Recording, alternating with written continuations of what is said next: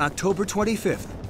The plan was to launch an unmanned target rocket called the Gemini, and then have the astronauts launch and chase it in orbit, move in and dock. The Gemini breaks up on ascent.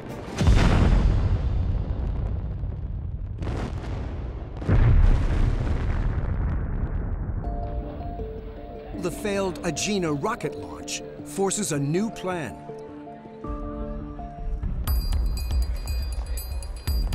Look, why not use Gemini 6 to rendezvous with the mission that's going to fly after it, Gemini 7? 2 crews, 2 ships, 1 mission. Find each other in space. Gemini 7 will go first. Frank Borman and Jim Lovell will try to break the endurance record in space. A 2-week marathon stuck inside their tiny capsule. Jim Lovell called it 2 weeks in a men's room. Now they just sit, skimming the globe, waiting for Gemini 6. It was boring. You know, when you're just drifting, tumbling through space, time goes slow. It doesn't help that Borman can't change his clothes.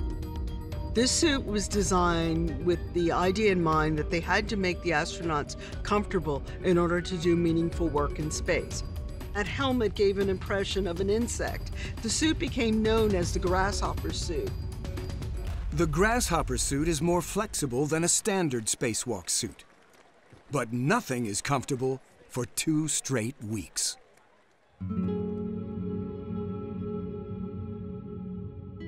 Lovell and I had been up there for 11 or 12 days. I don't remember how long. We were tired. It was a real high point to see this bright light look like a star. It came up, and then eventually we could see it was a Gemini vehicle.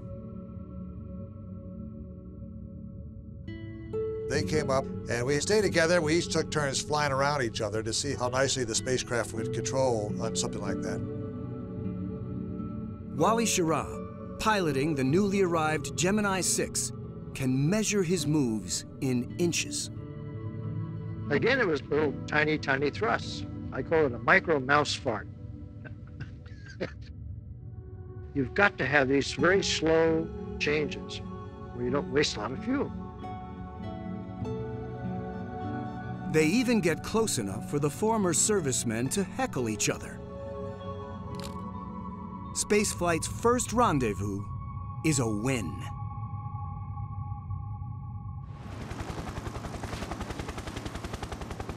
The joint mission also proves that astronauts can survive a moon-length marathon, 2 weeks of space camping. I don't know how in the world we could, but in that small area, somehow, we lost a toothbrush. We ended up sharing a toothbrush.